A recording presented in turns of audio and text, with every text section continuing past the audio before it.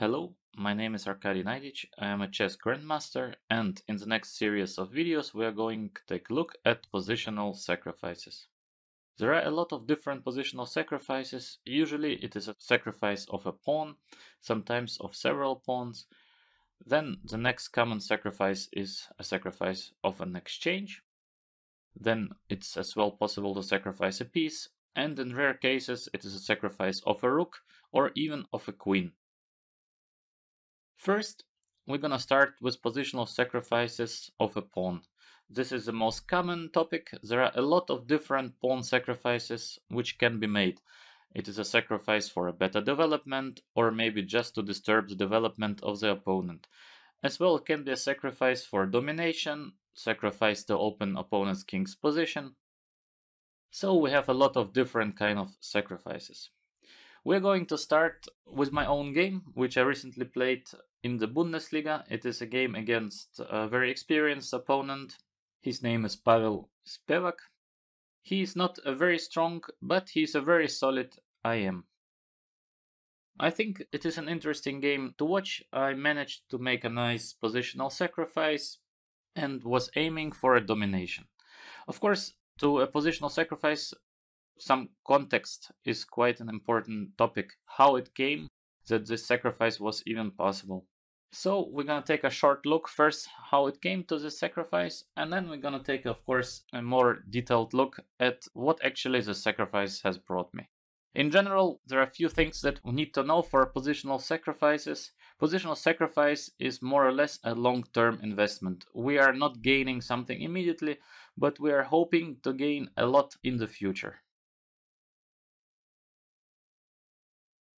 So the game been a Sicilian, Paulsen with 5th knight d5. It's not very often played move, but I like this variation. c4, a6, knight a3, bishop e7. Basically, we are having sort of hedgehog, but an unusual one. The main idea of white is in this position clearly to build up a solid center, and as usual in hedgehogs, black will try to attack the center. Till here is of course nothing new. This is basically a theory, and there are a lot of games played here. Rook 81. This move I introduced, I think, like 5 years ago. It's been a novelty, but of course right now it's a very common played move. Knight c5 as well, the main move for black. Of course, white is not able to take on c5 here, because black is just taking back, and I can't take the piece on b7 because of knight a5, and my queen got no squares to go. So queen c2, bishop f6, knight b1. Till here is everything pretty normal. The main idea of white is somewhere to play a3, b4, and a black knight from c5 will probably have to go back to d7. So my opponent continued with queen c7, pretty standard. a3, rook ac8, rook d2, knight d7, because the knight has to go back in any case, and black is of course focusing a bit on the c file. The pawn c4 could get at some point in trouble, so of course I need to be very careful. Rook c1, keeping the pawn c4 under control. Queen b8 as well, a very typical development for hedgehog. Queen d1, bishop e7, f4, knight a5. Attacking the c4 pawn, so I already have to play b3 to protect the c4 pawn. Queen a8. As we all know, it's very common in hedgehog to put the queen on a8. First of all, it looks a bit passive on a8, but on the other hand, it's attacking directly the pawn e4, which is quite unpleasant. As well, I need to be very careful with the move b5, which is usually one of the main ideas for black. I played bishop g2. So already here, black had the possibility to take the pawn on e4. But just a move later, we're gonna take a look a bit closer to that. g6, quite a nice prophylactical move. It can be very useful for black to have the pawn on g6. It's avoiding at some point moves as f5, and just the king gets a bit safer. So here comes the moment of the positional sacrifice. I played bishop f1. I think it's a quite tricky move.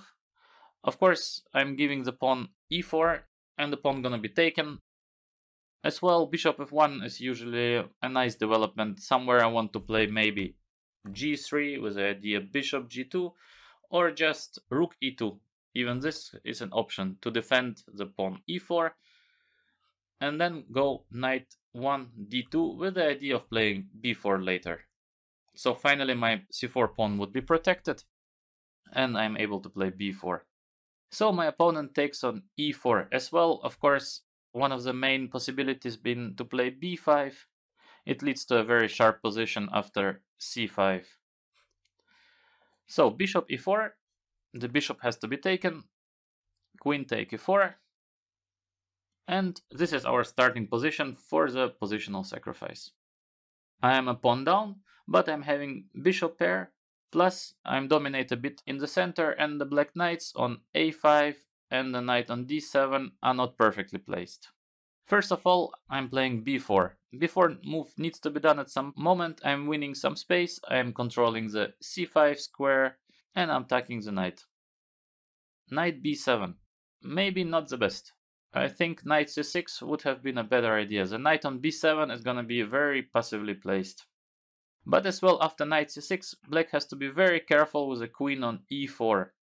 The queen got almost no moves, and even after a simple move as g3, black queen is a big danger to get trapped. Knight b7, still I continue with g3. My threat is of course just to play bishop g2 next, which would almost catch the black queen. Queen c6, the most usual, knight c3. So I continue the development of my pieces. I have in mind somewhere of course playing bishop g2, but I need to be very little bit careful with the pawn on c4. Queen c7, queen a4, attacking the a6 pawn. As we can see, white starts to dominate the game, but of course I am a pawn down. Knight b8, the pawn has to be protected. Of course it's quite unpleasant to make a move as rook a8. The rook on a8 would be standing very passively, and as well after bishop g2, black could have some problems on the long diagonal. So knight b8, rook c2. As well, a very solid move. It's clearly one of my main ideas to push somewhere c5.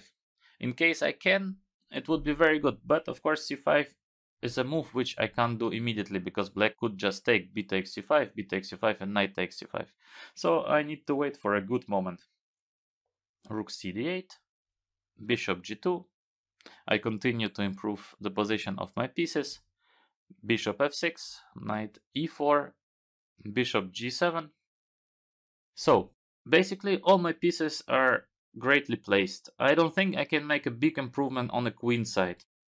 c5 still is not really an option. Black can always play b takes c5, b takes c5, and d5. And of course the black center would be very solid, especially knight c6 is coming next. So here I would be just worse with white. So I need to find a new way how to get some benefits from my great domination in the center. What is good for white? Black not really has an idea what to do next. b5 is never working, d5 is never working. As well, the knights are very passively placed on b8 and b7, especially the knight on b7 just has no moves. So I think I played a nice move, g4. The idea of g4 is very simple. Somewhere I'm having bishop h4. As well, the idea of playing f5 could be unpleasant for black. My opponent keeps on waiting, rook e8, h3, another prophylactical move. I thought I'm not really in a rush because black doesn't really have any concrete ideas of how to free themselves. Queen is once again as well not moving because b6 is just hanging. So I didn't feel that I'm in really time pressure. h3, king h8, king h1. I just keep on going to improve a bit the position of my pieces. And of course I keep the ideas of playing bishop h4 and f5 in mind. Rook c8, black keeps on waiting. So I thought now it's really time for f5. My opponent plays bishop a5, quite a logical reply. to take on f5 is looking very dangerous. I can just take back, and in case black takes back on f5, I have few options. One of them is to play knight g3, following by knight take f5. And as well, the option of playing knight c3 is looking very tempting. My knight could go next to d5, and of course, in case black would play knight c3, bishop takes c3 to avoid knight d5, rook takes c3. The black king on h8 would feel very uncomfortable. I have a lot of ideas of playing next moves as bishop d4, followed by rook g3. So the position of black is really dangerous, even having two pawns up. So, after bishop e5, I took on e6, fe, and played bishop e3. Another solid move. Black somewhere maybe wanted to play bishop f4, not necessarily immediately, but it could be an option. So I improve once again a bit the position of my bishop. And of course, I still keep the main idea to play c5 in mind. Rook f8, as well very logical. Black is putting the rook on a free file. And queen b3. So now I really threat playing c5. e6 pawn would hang. And as well, moves as d5 for black could not always protect everything. And finally, my opponent is making a mistake to play knight d8. Black should have kept maybe just on waiting with moves as maybe rook c e8. Still, the position of course is very unpleasant, but it's a fight. After knight d8, finally, it is the moment when actually I am gaining something back from the positional pawn sacrifice.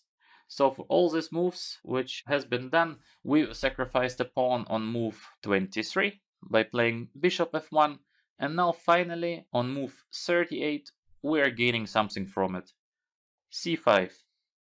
Finally, this move is working very well. Black has basically no choice than to take b takes c5. Of course, moves as d5 are not working of many reasons. One of the reasons could be just simply c take b6, and there are pieces hanging on the c file. Black is just losing immediately. So b takes c5 is the only option. B takes c5 back. And d5 as well here. Black doesn't really have any option to take on c5, as losing on the spot because of just rook takes c5. d5 and knight d6. I'm using the moment that black cannot take on d6, because after bishop take d6, c take d6, once again black would lose a lot of material on the c file. My opponent had to play knight d c6, I took on c8, queen takes c8, and basically I find myself with an exchange up in close to a winning position. As we just saw, it was basically a long-term pawn sacrifice, which I didn't try to gain something immediately, and by pushing c5 or attacking the black king, I slowly dominated the game and waited for the right moment to get my long-term investment back. And of course, I benefited a lot. I sacrificed a pawn, and finally I won an exchange for it with a clearly much better position. Another nice example on positional sacrifice of a pawn I had in my game from 2012 against the German Grandmaster Philipp Schlosser. The game started with d4, d5, c4, d takes c4, knight f3, a6, a rare move, but we don't want to focus on the opening part. Bishop b4. So now we have sort of Vienna opening, but with a4, a6 included. Bishop c4, knight take e4. Short castle. White is giving a pawn for a better development, for a long-term compensation. Knight f6, bishop g5, short castle, queen e2. The idea of white is quite simple, to put rook a d1, somewhere maybe knight e5, and to start the attack on the black king. As well, of course, white needs to avoid to give an opportunity to black to develop the pieces of the queen side in a nice way. Philipp Schlosser continued with c6, a very solid move. He's trying to block somewhere white from playing d5, rook a d1, bishop e7, knight e5. Till here I think it's all pretty logical, and as well we can see here nicely what is a positional pawn sacrifice. White is pawn down, but white is dominating the game, and of course white is planning to continue with the attack on the king side. Knight d5, bishop c1. Of course, in case you want to start an attack, you should not exchange the pieces. Knight d7, black knight might go to f6. And as well, of course, knight take e5 helps black a bit to get a free space. Rook e1, I continued bringing all my pieces inside the game. Philip Slaughter is playing knight take e5, d take e5. But well, now the d file is sort of little open, and of course white is having a nice knight e4 move. Queen c7, black wants to play rook d8 and somewhere to exchange at least a rook over the d file. I am playing rook d3. Again, a very logical move. I'm bringing the rook into the attack. And as we can see, extra pawn, let's say take the pawn on c6, doesn't really help black much. White is a pawn down, but white is clearly dominating the game. Rook d8, rook h3, with a simple idea of playing queen h5 next, with a mating attack on the king side. g6, avoiding the queen h5, but as well after queen s3, black is already almost lost. White is threatening to play rook h7 next. My opponent plays knight takes c3, b takes c3. Right now, move as rook h7 is not really working, so I have to take first b takes c3, but I have all time in the world. Still, the threat of rook h7 is in the air. Black is trying to escape with bishop f8 to get a bit of queen attention on f7. But now, after bishop g5, the rook on d8 is hanging, and white wants to play next bishop f6 with the idea of rook take h7. Philip Schlosser tries to sacrifice the exchange on d5, but I'm not very interested in his exchange. I'm going much more for his king. Bishop f6. The threat of rook h7 is in the air. Black tries bishop d7, at least to develop something. Better later than never, but in this game it's basically never.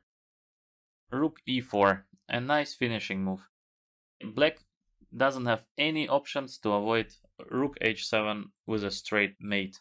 Let's say black would play bishop e8, white would take on h7, king h7, rook h4, bishop h6, of course king g8 is losing on the spot because of rook h8 mate, bishop h6, rook take h6, king take h6, and queen h3 with a mate. So, if we take a look once again on the positional sacrifice, we started with bishop takes e4, giving the e4 pawn for the better development, and slowly but surely we came to more space advantage, and the space advantage brought us a very strong king attack. Black king is basically alone fighting all the white pieces. What we just saw is as well a very typical example on positional pawn sacrifice for a better development for domination in the center, which finally led to a mating attack on the black king.